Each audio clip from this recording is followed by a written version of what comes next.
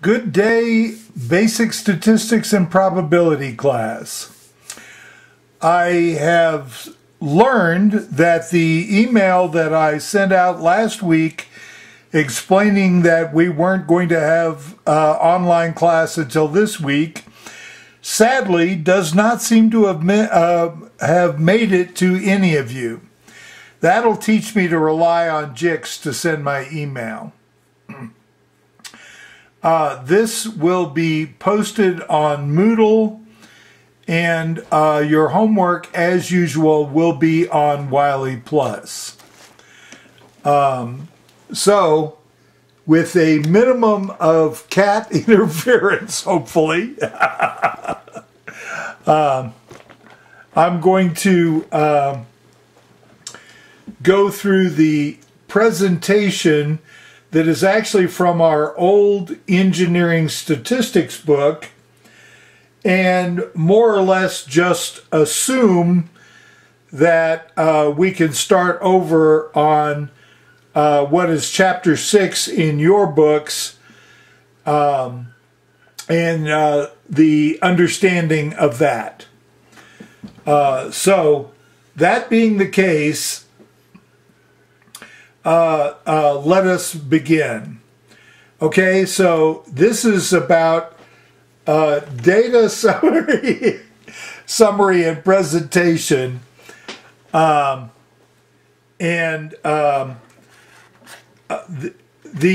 way we show data is just as important as how we analyze the data. Although, of course, a lot of the analysis that we're talking about you will encounter in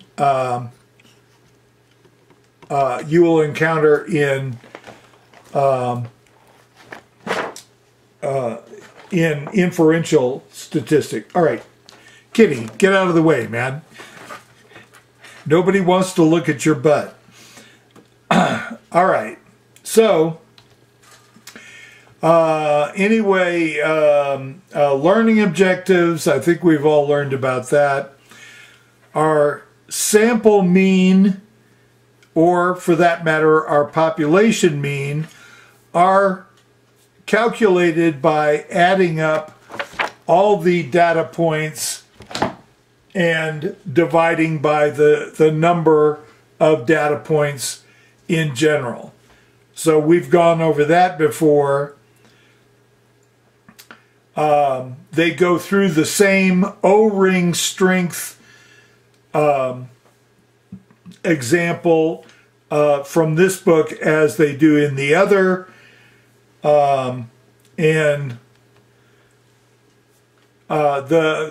our thing to take away is that our mean is kind of the balance point between all our points.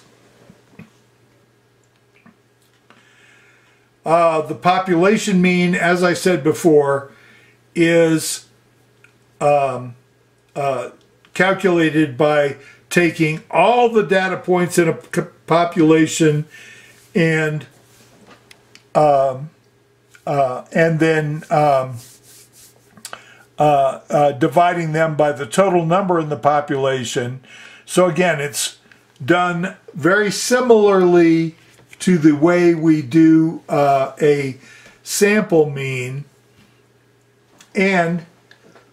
but very often we have the problem that a population mean is just not possible to calculate. I use the example in class of what is the average weight of all Americans. Well, since there are over 330 million Americans, assuming that the COVID doesn't take out a lot of them, we are not really going to be able to calculate that because we're not going to be able to go to every American and say, all right, how much do you weigh? And have them give us an accurate number. and then add all those up and divide by the total number of Americans. It is just too big a task. All right, so our sample variance and our sample standard deviation, again, our sample variance is the summation from I equals 1 to n of our data points minus our sample mean. That quantity is squared for each one and then divided by n minus 1. Our sample standard deviation is the square root of the sample variance. They say positive square root, but if you get a negative variance, you're already in trouble. Variance has to be positive. All right, so they're showing you here, these are all the data points for the O-ring experiment, right? This one was the one that was taken first. This is the one that was taken second, third, and so on down till we have number 8. We then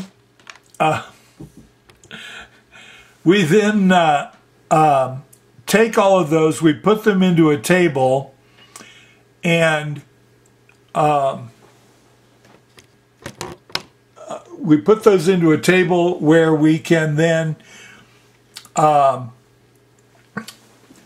we have all of our sample values. Our xi minus our x bar comes out then to be, because you remember x bar turns out to be 1055. Okay, so xi 1048 minus 1055 is -7.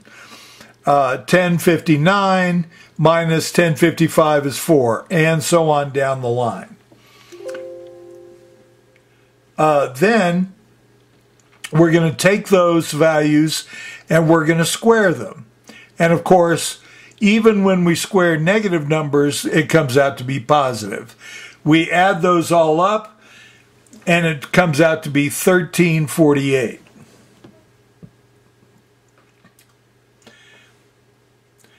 We calculate the sample variance then, by taking that 1348, dividing by n minus 1. So 1348 divided by 7 is 192.57 psi. And our sample standard deviation is just the square root of that. So sample standard deviation equals 13.9 psi. We can also calculate our sample variance by using this formula. As I've said to y'all before, this is not my favorite way of doing it, but this is totally based on what you, the individual, are able to take in and use. So if this works better for you, knock yourself out.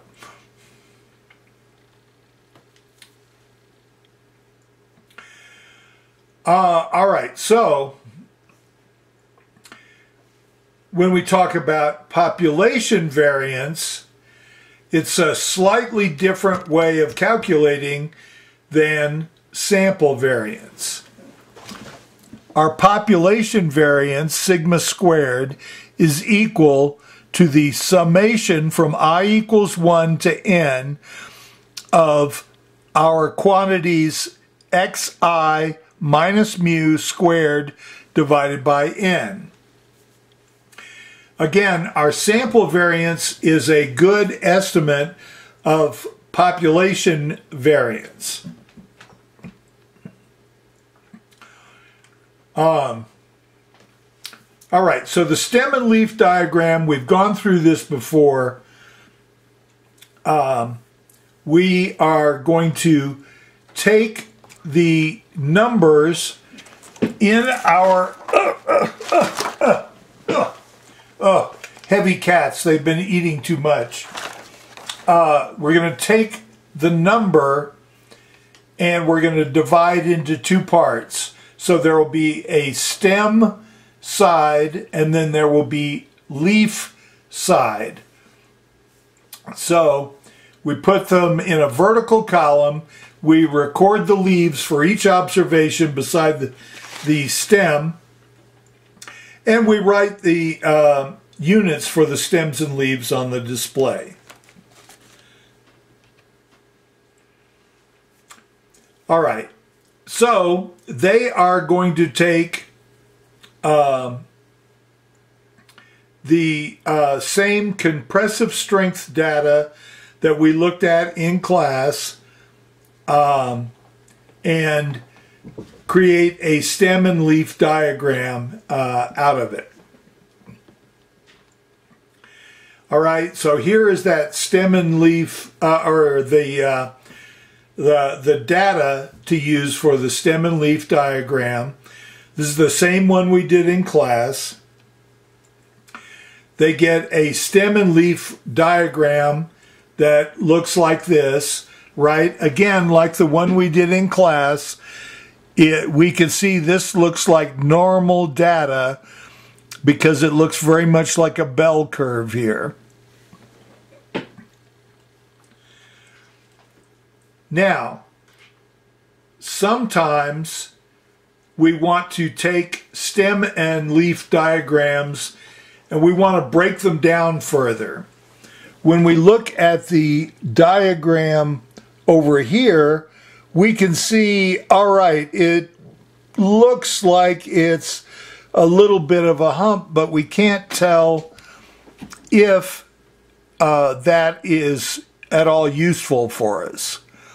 So we can break that down further and say we want 6L or lower, which would be 0 through, so that would be 60 through 64.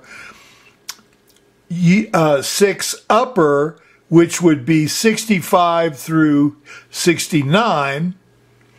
7 lower, which would be 70 through 74, 7 upper, which would be 75 through 79, and on down the line.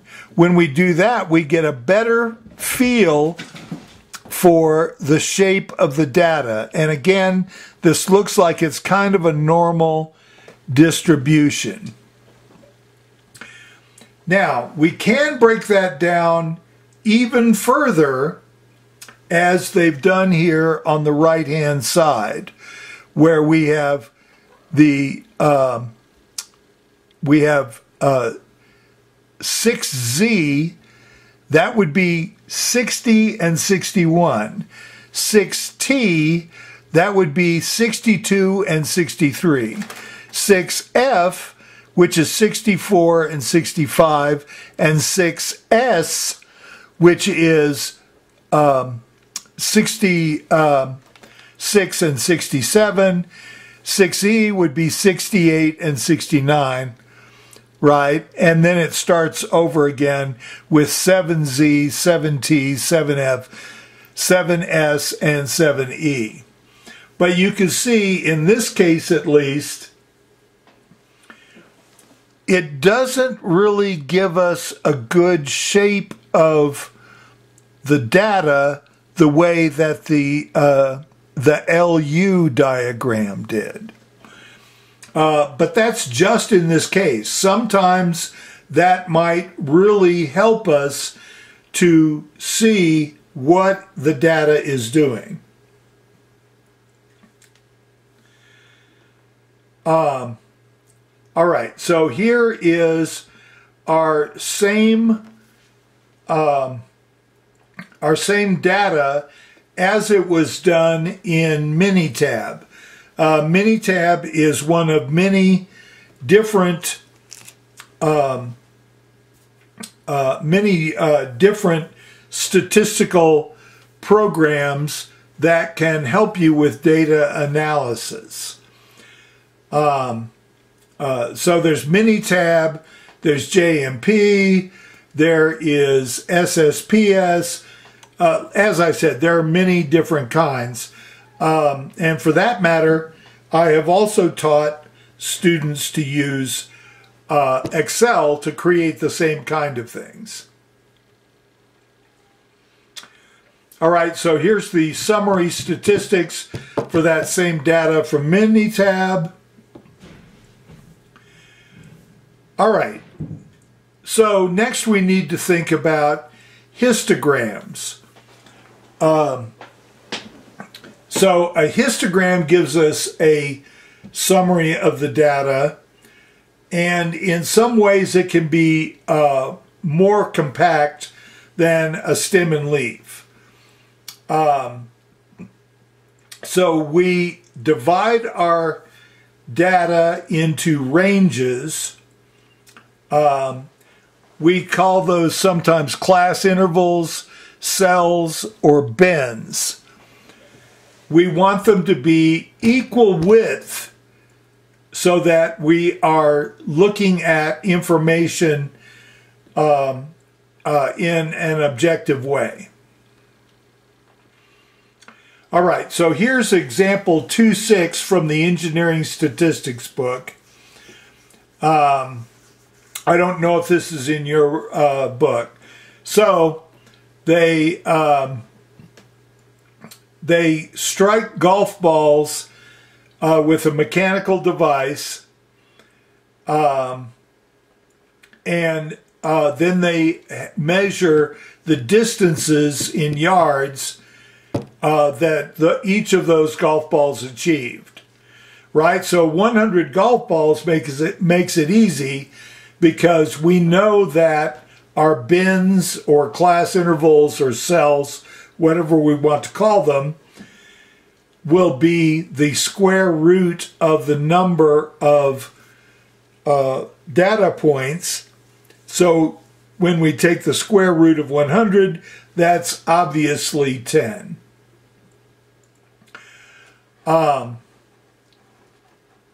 So we go here, we see the actual data, which they've measured pretty precisely, as you can see, going to one digit behind the decimal. All right, so we have our data here. We have our 10 bins, but one bin is totally empty. Or is that totally empty, or is that just one? I'm not quite sure. But essentially a bin is 5 yards wide. Right? So the 250 bin appears to be empty. The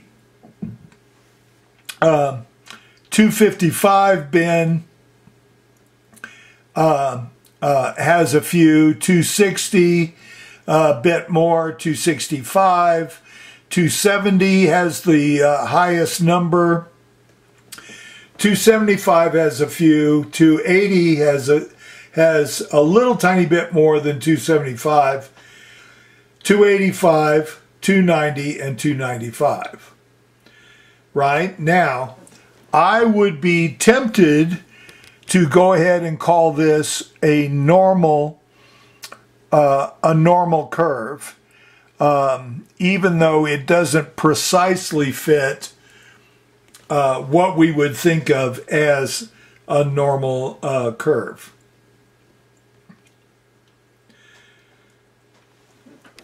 they did this again, dividing up the bins even further to 16 bins. And you'll notice that then the curve starts to look more like a double curve.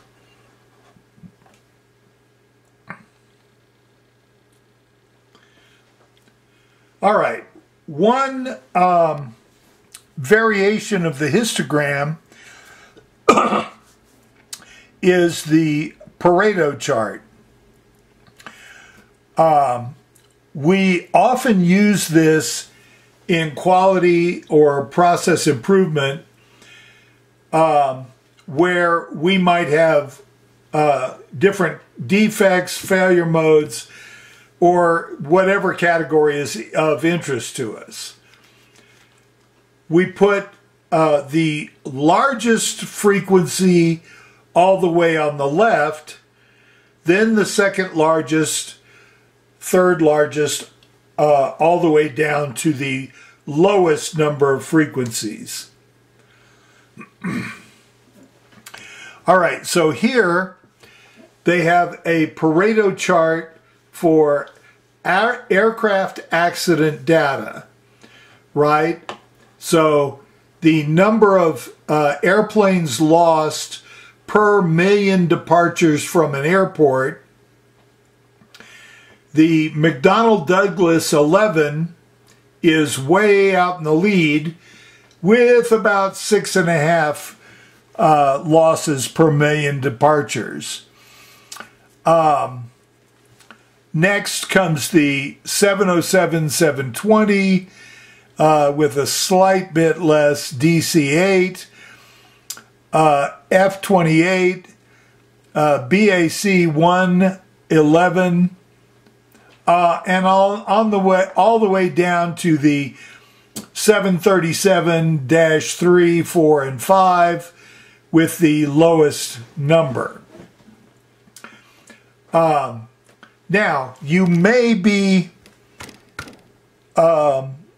wondering what the hell some of these even are, since McDonnell Douglas may have been out of business during your entire lifetime.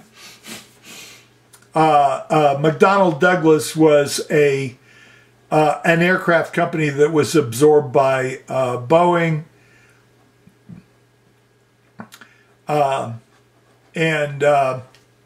Well, I don't know what else to tell you about that. Now, if we were aircraft investigators and we wanted to know why aircraft were being lost, we would start with this data, the furthest on the left, and find out, do all those crashes have some similarity that could be addressed and could be improved so that we wouldn't have any more crashes with an MD-11, right? Then we would look at the 707-720, find out what could be done for that, and on down the line. All right, so a box plot is a type of display that we've talked about, and it can give us several features of our data all at once. So it'll show us the center, what is the spread, is there symmetry or no symmetry, and how far away are the furthest observations, right? So we have, when we talk about those that are further away, we have the whiskers, we have outliers, and we have extreme outliers. The extreme outliers are the ones you see standing on the street corners shouting at passersby. No, wait, sorry, I was just kidding about that. All right, so we have a box plot here. The whisker goes to the smallest data point within 1.5 interquartile ranges from the first quartile. All right, so that means the first quartile, as you may remember, means that all the data below that is 25% of the data. The second quartile is the point where that we call the median in some other things. So in other words, the median, all the data to the left of the second quartile, is 50% of the data.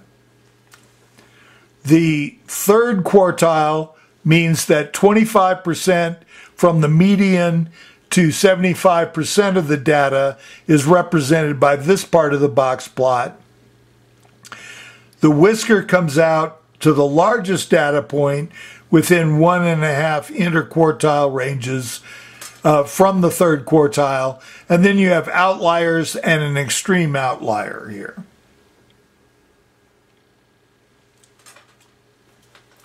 All right, so for our compressive strength data that we were looking at earlier, this is the box plot. So you'll notice we have some outliers here, and I'm not sure whether we would call this furthest one an extreme outlier or not. Now, box plots are often used to compare the performance of similar things in different locations, or maybe even in the same location.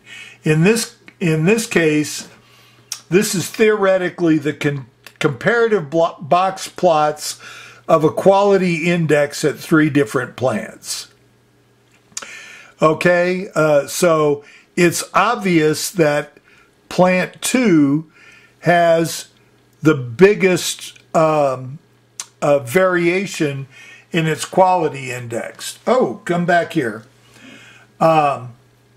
Which means that as an engineer, if I were looking at these 3 plants, I would say the place I've got to start is plant 2, looking at why we have so much variation in our quality.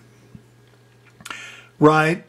Plant 3 obviously has the least variation in its quality, and then plant 1 is the middle for that.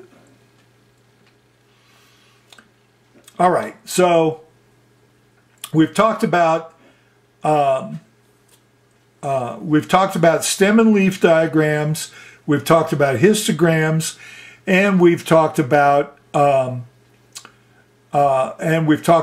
box plots. The other kind of plot that we should worry about is what's called a time series or time sequence plot. In this case, we are going to put down the data in the order it occurs. So our y-axis is the observed value of the variable, and the horizontal axis is our time in which the variable was recorded. So what does that allow us to do? Well, it lets us see trends or cycles within the data, or other broad features of the data. I hate it when they put down something so ambiguous as that. All right, so here we have 2 time series plots of the same data.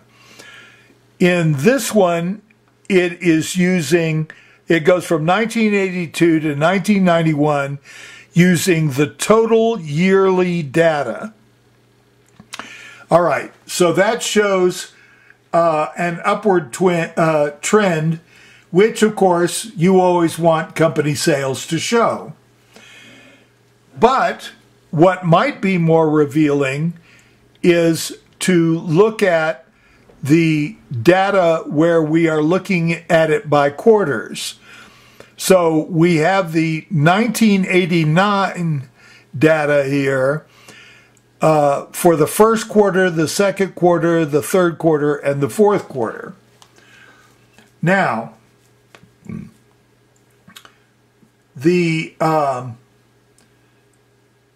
so we can see the first two quarters tend to have the higher sales, and then third and fourth, no, not so much. And that holds true through the whole diagram, right? So if we are looking at this to know how much to produce during any given time, then we're going to say, look, we should be producing to meet first quarter demand. We might say we want to start producing in the fourth quarter to meet that first quarter demand, depending on how long it takes to make something, right? But we can see we have to be ready to do most of our sales in the first two quarters. In this case, they did a time series plot of the compressive strength data that was used, that's been used as an example through this chapter. And you can see, okay, they've got that back and forth. If we were looking at this as a quality control chart, we would also have lines of what are the boundaries that are acceptable in here.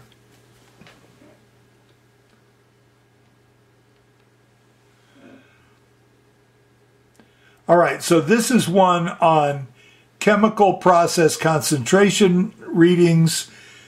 And as you can see, they've gone for a much more limited stem and leaf diagram accompanying that, because you want this to be inside very tight limits.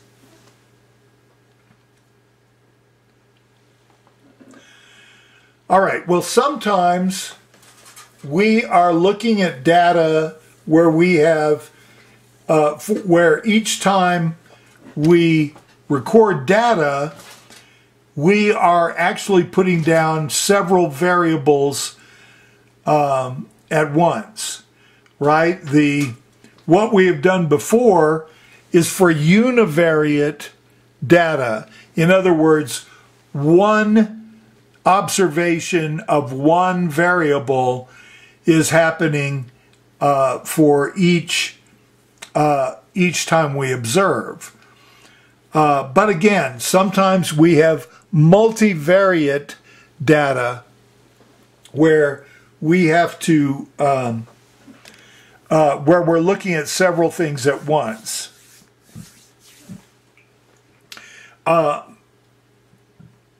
Usually we're doing that because we know or we suspect there are relationships between the variables, and we want to build an empirical model.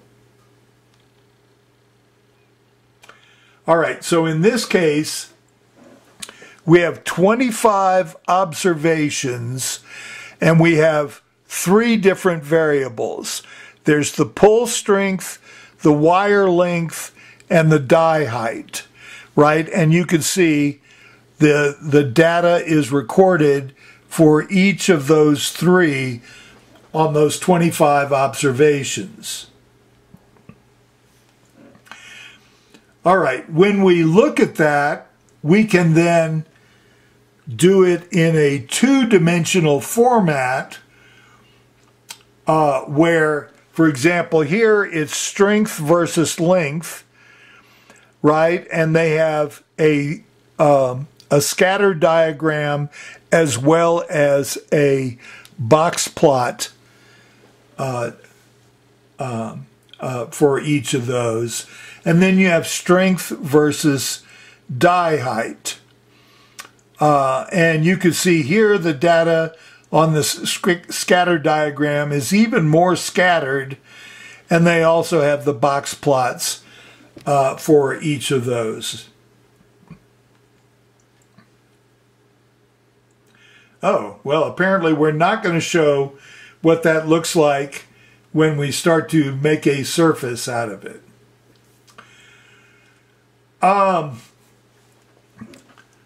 Our correlation coefficient, first of all, don't panic. Well, I really want you to be familiar with the idea behind this rather than we are going to be calculating sample correlation coefficients all over the place. All right, so we have pairs of data which they have recorded as y1, x1, y2, x2, all the way up to yn, xn. The sample correlation coefficient is labeled as R, and we see how strong the relationship is between our x's and y's by doing this. Right? Now you'll notice R goes from -1, which is like there is absolutely no correlation at all, less than or equal to R, to less than or equal to +1, which is these are absolutely correlated.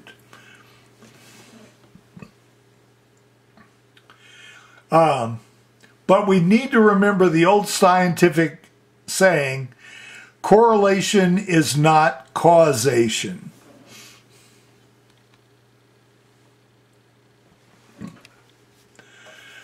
All right, so they show us here some multivariate data, the diagrams of the diagram here, R is near +1, and it looks like that lines up pretty well. B is R is near -1, so that pretty much is showing us no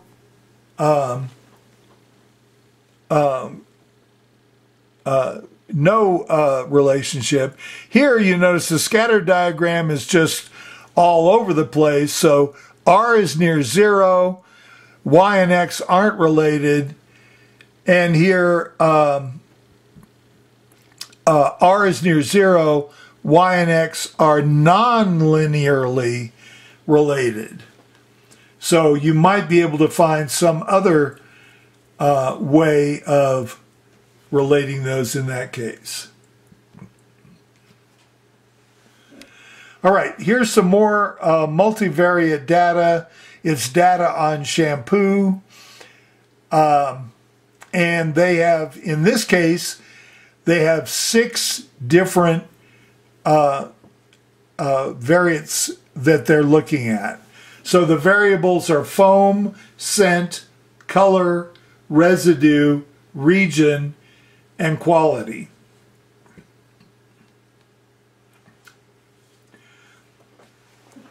Here they've done a diagram where they are measuring the correlations between these. So you'll notice that foam, scent, color, residue, region are here, and scent, color, residue, region, and quality are here. You'll notice foam is left off this one and quality is left off this one. And that is because, for example, here where scent lines up with scent, well, there's no point in calculating that. It's the same thing. Same with color and color, residue and residue, region and region. And we can look and see what is well correlated. Foam and scent, for example, very poorly correlated, very close to zero. On the other hand, quality and foam are pretty well correlated at a 0.512, and color and scent are even better correlated at 0.599. Usually with the correlation coefficient, anything above 0.3 we consider as something that we should consider and look at. All right, so, but you also see region and quality definitely not correlated. Pretty much the same with quality and residue, right? So we see examples of things that are well correlated and not so correlated here. So here they've done scatter plots for all of the different variables against each other. Oh, bloody hell! I'm just going to say, drink that in, because I'm going to go to the next slide. So they're looking at here the scatter diagram of the shampoo quality versus foam. And you'll notice they put an extra piece of data in by saying it's either Eastern region or Western region by how they denote the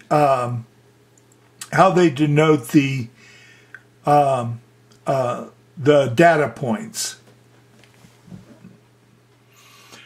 Right, now you remember that one is about 0.512, the correlation between quality and foam. And you can see it lines up somewhat. We've got some outliers that don't line up so well, but that's the nature of a partial correlation. All right, so we see that. And here they separate out further on the basis of what is the residue.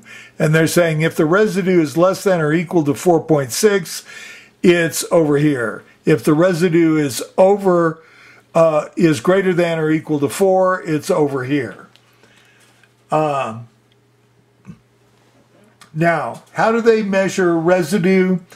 God only knows. All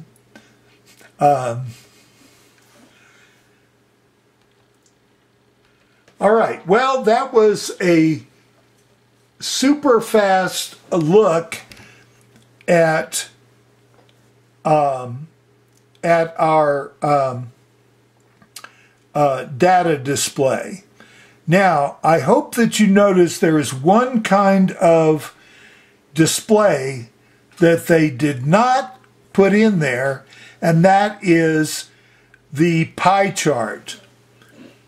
Pie charts are not good representatives of what is going on because they're so hard to interpret.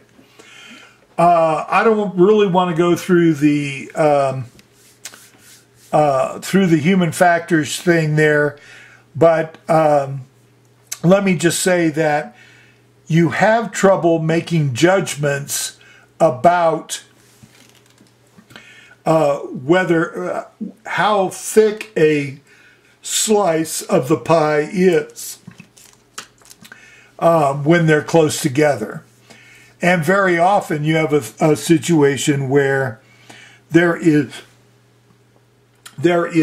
so much data that there are way too many colors in your pie chart, and human beings can only really distinguish about 7 or 8 colors in a chart of that type. All right. So to make sure that, well, damn it, I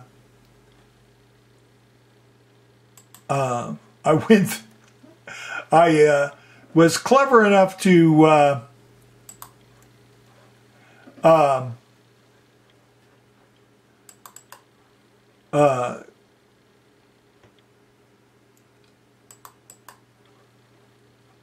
I was clever enough to oh, that's slow.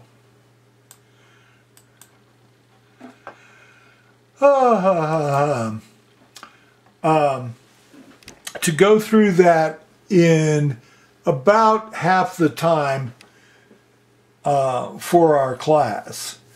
So what I'm going to do is I'm going to come over here and we'll go through some of the Chapter 6 descriptive statistics presentation. And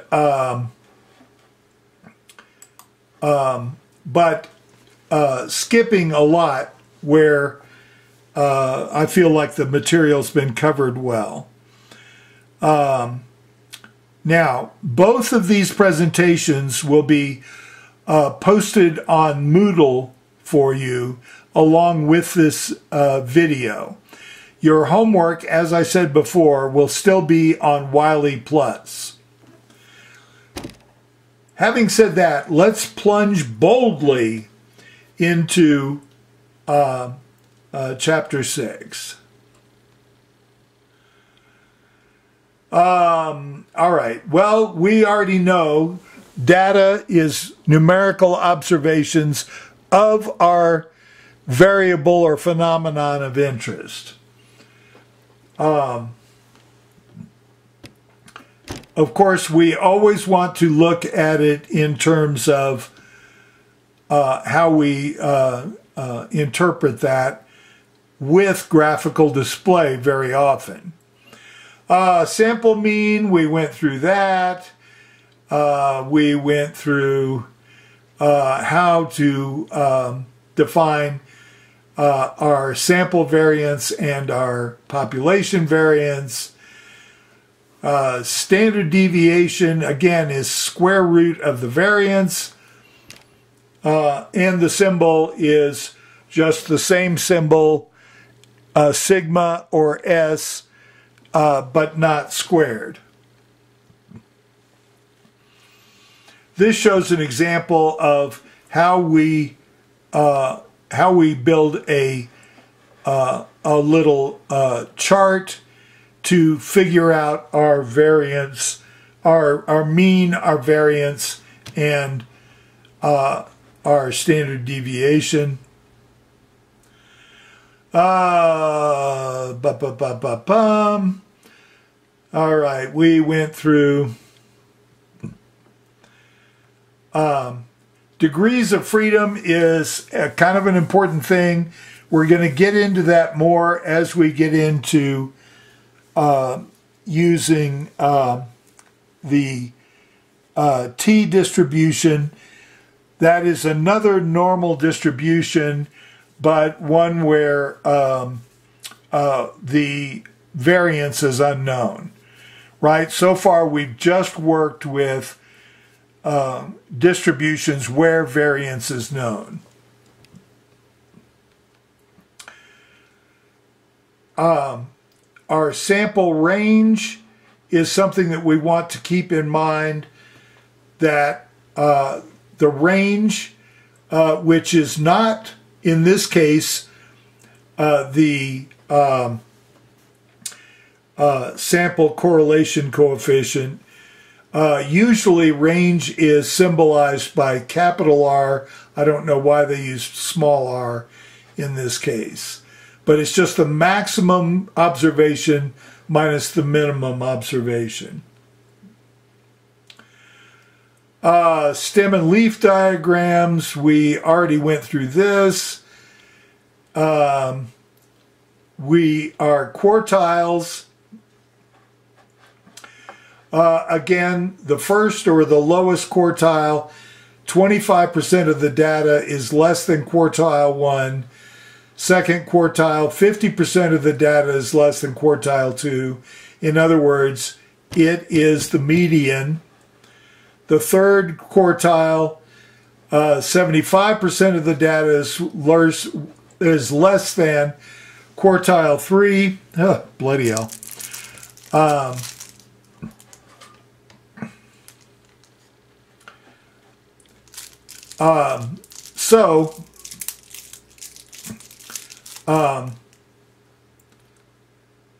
Let's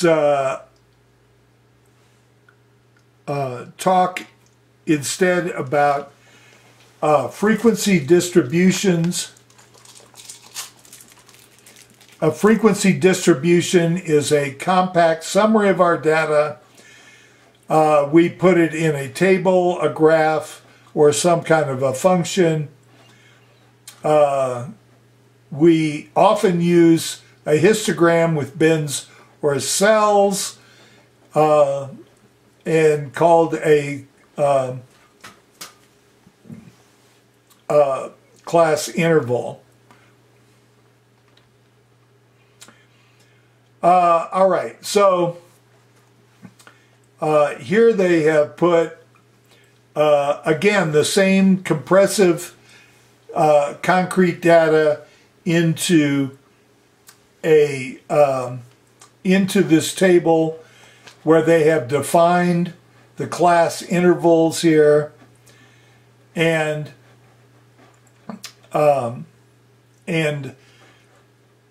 calculated the relative frequency and the cumulative relative frequency. All right, so we talked about our histograms before. In this case, they have followed the rule. The compressive strength was of 80.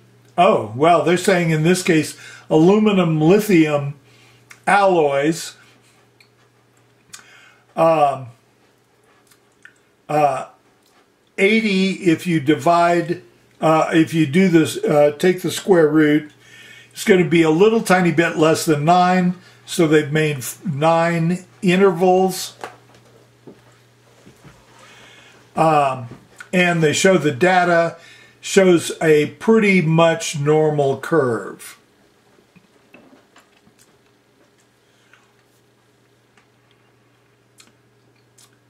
All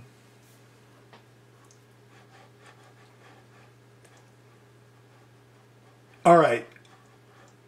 Histograms with unequal bin widths, I say that it becomes a bit of a problem because it's wide open to misinterpretation. I would stick to equal bin widths. All right, here they've gone ahead and redone that same histogram, but you'll notice this just looks kind of like a mess. So in fact, why did they even show us that? Here they're showing you the cumulative frequency against the strength. Sometimes this is useful, but usually we do it in conjunction with our regular histogram.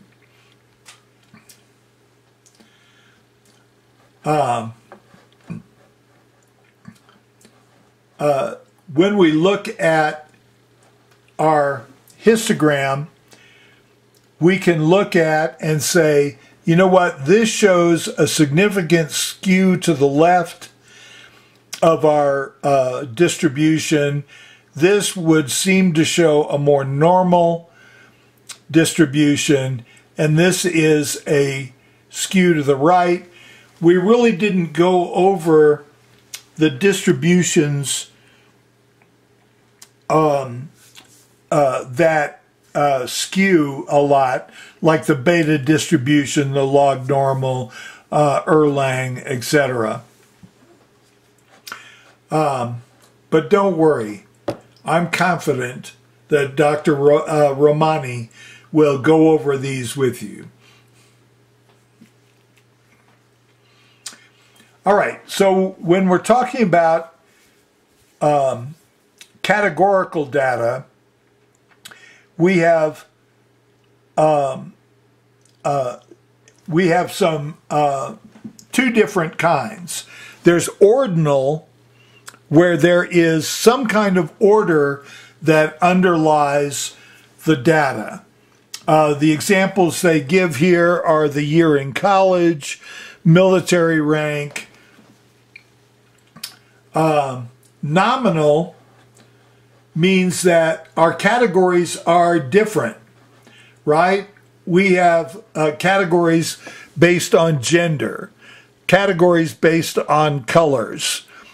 Hopefully those aren't in the same histogram, since that might turn out to be a bit on the racist side, right? But we might do, in our nominal, we might do a histogram of males versus females in our college, and then have males versus females in general, males versus females in the science, studying in the science department, in the engineering, math, and technology, etc.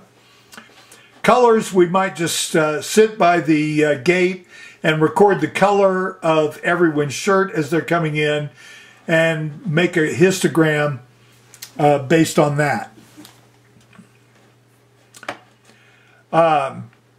So they do mention Pareto chart. Here's a Pareto chart of numbers produced by Boeing in 1985. So they produced 737s, the most. This is not surprising. Boeing has an assembly line that can produce a 737 every day. And I understand that since then, they've actually duplicated that because the 737 is so popular.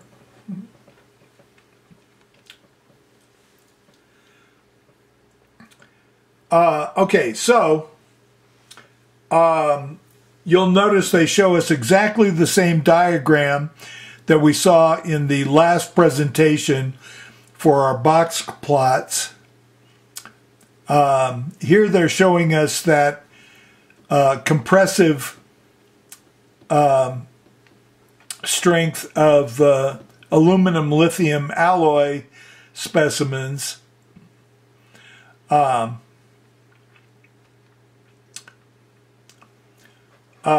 sequence plots, we went through this in the last one. This is by year. This is by the quarters within the years. And again, we see a trend here of upward sales. You'll notice from 85 to 86 there's a dip. Well, that was a time when there was an economic downturn a little bit. And 88 to 89, again, another one, right?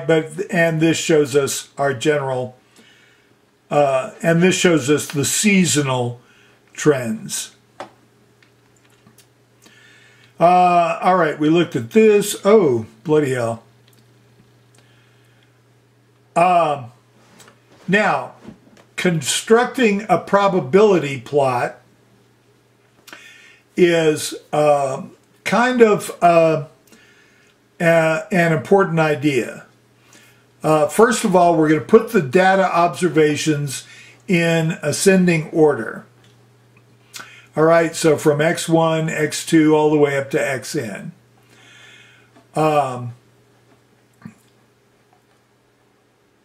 Our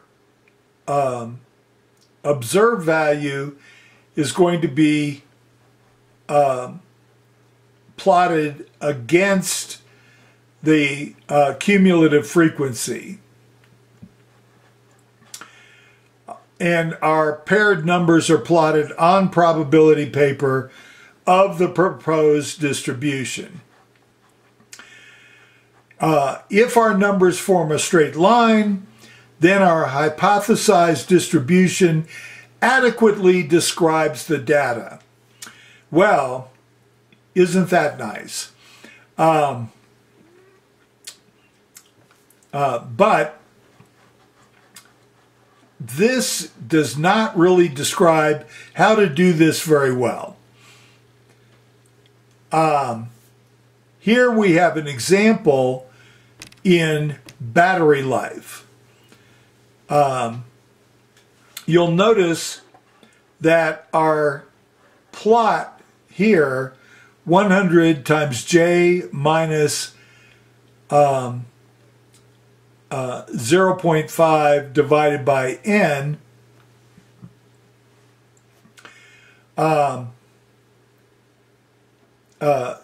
is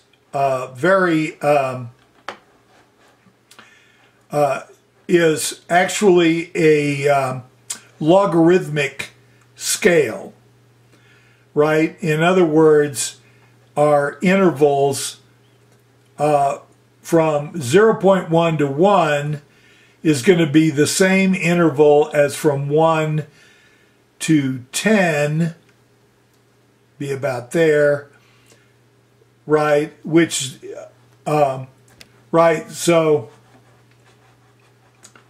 and then our x-axis is just our observations.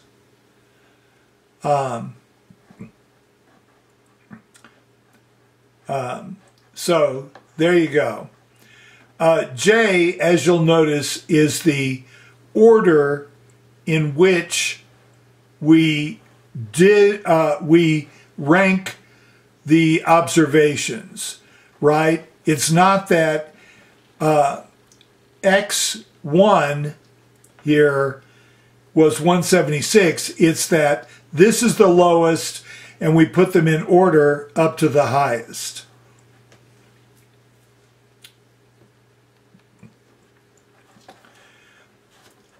We can also do this based on our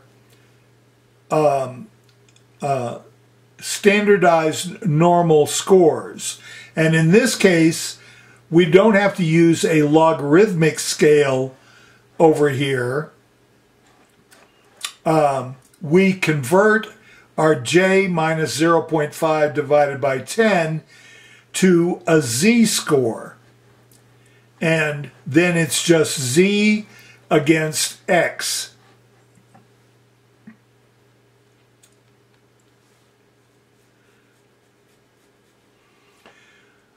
All right, so we look at this and we say, when we do that, we look at it and we say, all right, is our, let me go back. See, you'll notice here, when we use the probability plot with the standardized normal scores, look how close all the observations are to the line.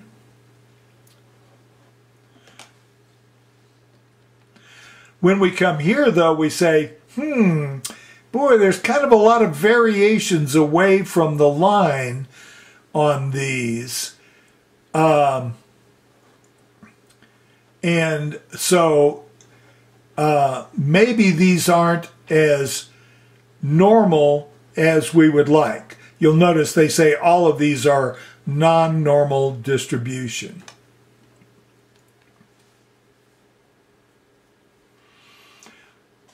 Now, when we use them, when we use a probability plot with the logarithmic scale, then we are going to use what we call the fat pencil test. In other words, we have a line that we hypothesize, or in this case, the computer has generated a line that is done by regression, and that is the line that best fits the data. But then we have these two curved lines on the outside.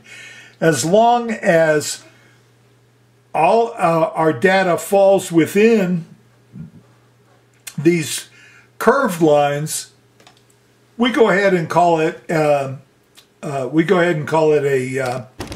normal distribution. All right, and there you go. All right, now we still have time. For that matter, I don't have to worry about you going to your next class, so I can take as much time as I want here. So what I'm going to do is let's go ahead and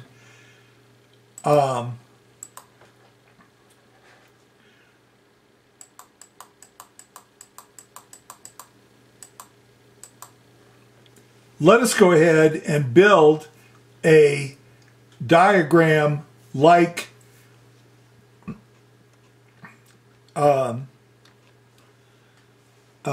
the ones that they're using.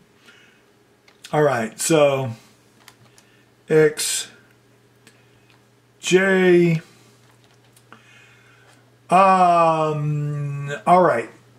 And because it's going to fit very nicely in our in what I've got here, let me go ahead and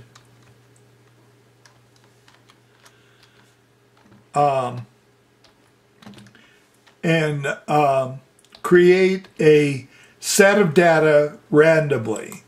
All right, so we're going to do equals rand between.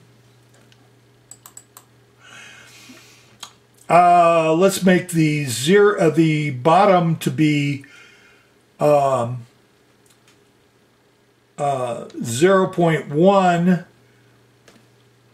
comma and the top to be 10, just to keep things simple. All right, so I've got my my distribution there. I'm just going to pull that down and do 15 observations.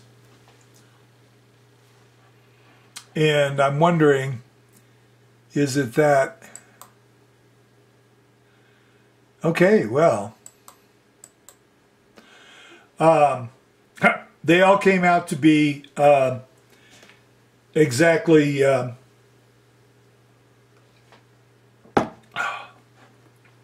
they all came out to be exactly integers. I wonder if I change that. One thing to remember when you're using this is that every time you fool with one of the cells, it's going to change your data. All right, how about if I make this larger? I know it's probably fascinating to you guys to watch me fooling around with this. All right, well, damn it. It's going to just keep coming out as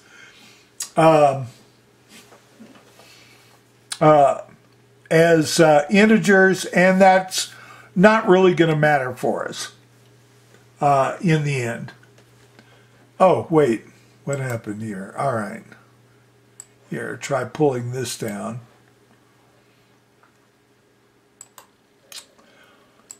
All right. So I'm going to go ahead and copy. Then I'm going to paste. But wait, I need to paste as values. There you go. All right, so you'll notice here, now I have a nice little set of data. But in fact, I'm already dissatisfied with this. But let's just go forward. All right, so here we go. Now I'm going to go to the Data tab. I'm going to sort the smallest to largest.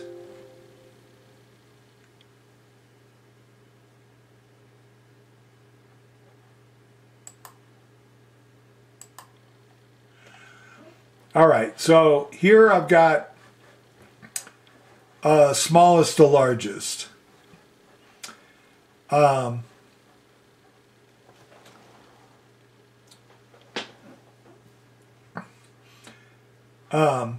All right, so this is 1, 2, and then I'm just going to pull this down because I'm too lazy to type up to 15. All right, so this is equal to our 1 minus our 0.5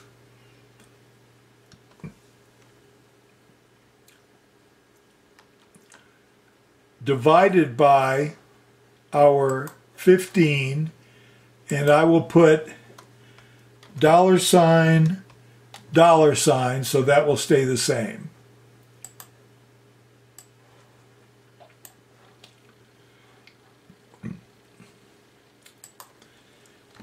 And this will be equal to 100 times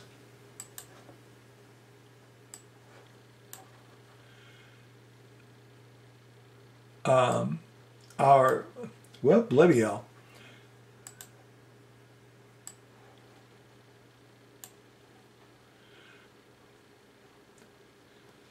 All right, so there you can see, here we go, we've arranged that.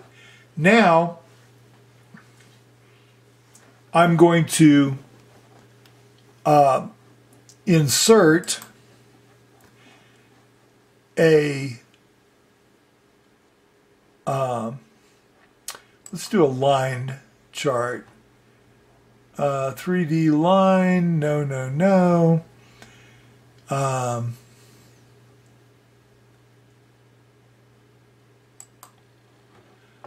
right. Chart title.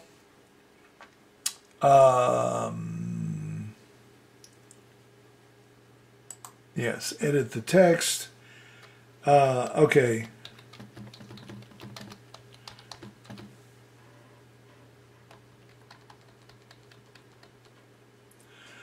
Now, over here, I can, okay, damn it, there we go. Now that I am over here, you'll notice I right-clicked on one of the points, and I'm going to come down here to Format Axis. And so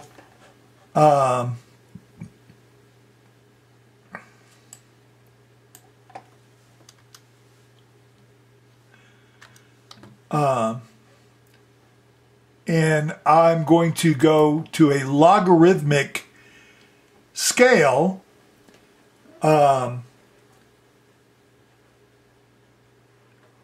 Right? So, all right. So I've got that axis formatted. Now,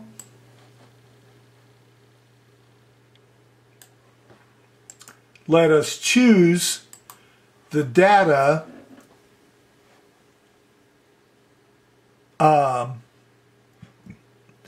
and it's series 1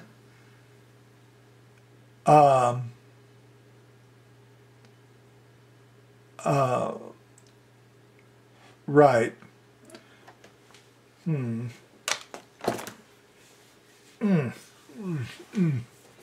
Well, I'm really wishing I had time to practice doing this. I guess I did have time. I just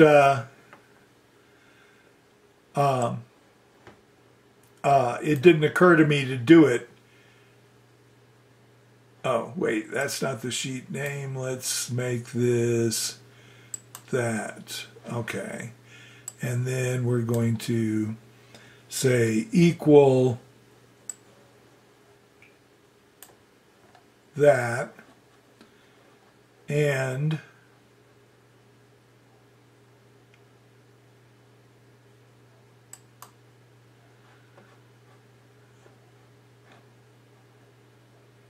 our horizontal category edit equals there. All right.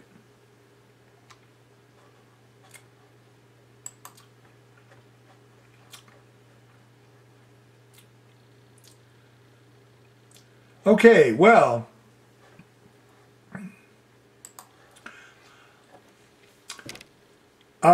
troopers, I'm going to post a separate video on doing this. I personally, I never use the J minus 0.5. So I will post another video of me doing that. Doing it that way and doing it with the Z distribution.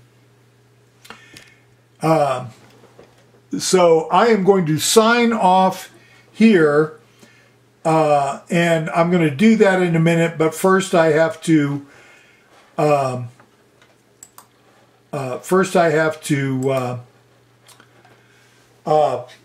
figure out how to post this and how to do your Wiley Plus homework.